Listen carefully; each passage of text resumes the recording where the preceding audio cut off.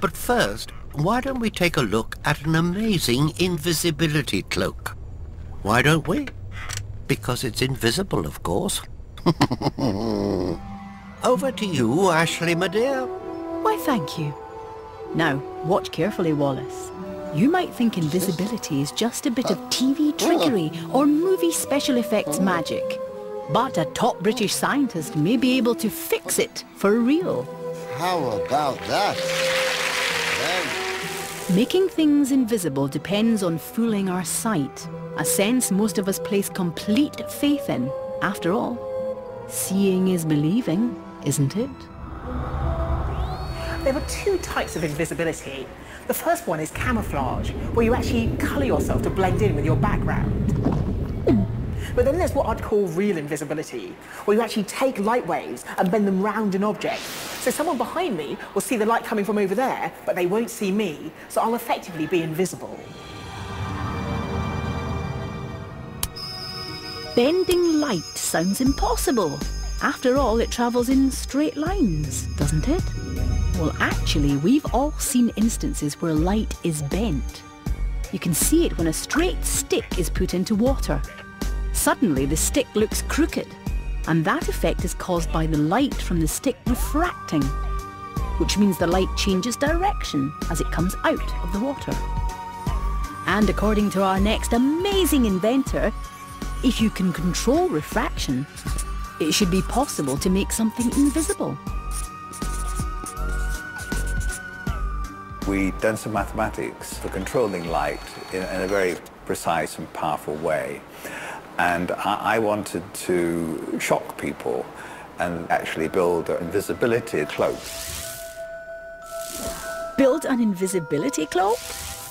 Surely you'd stitch a cloak together, or sew it. Oh well, I'm sure Sir John knows what he's doing.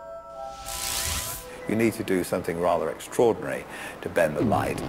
You've got to return it to exactly the straight line it was travelling in before it encountered your hidden object. Sir John's plan for making a cloak revolved around a special material. Not black velvet apparently, but this. A complicated man-made material that can be specially engineered to bend light as much or as little as you like.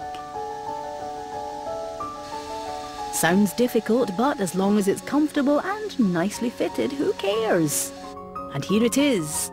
Oh, not quite the cloak I had in mind. But Sir John assures me that this is a working invisibility cloak, capable of hiding objects not from sight, but from radar.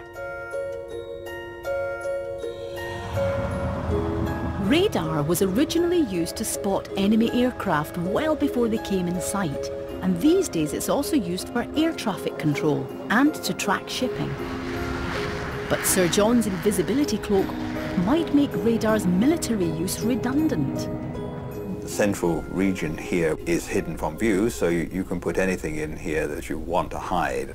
If I were an alien, a Martian with radar wave vision, then an object in the middle will be completely invisible.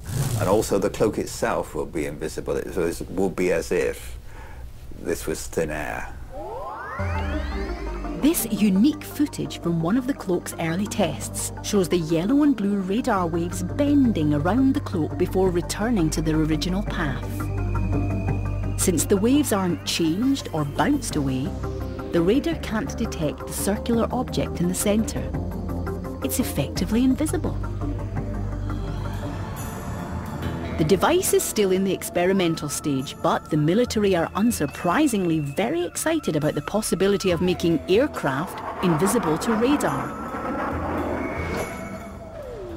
Meanwhile, Sir John is looking to the future. We have this technology to hide things from radar waves, but if we're talking about an optical cloak, that is more difficult, and it will certainly take at least 10 years to do that, but I believe it's possible if we devote enough resources to it. Well, I don't see those catching on.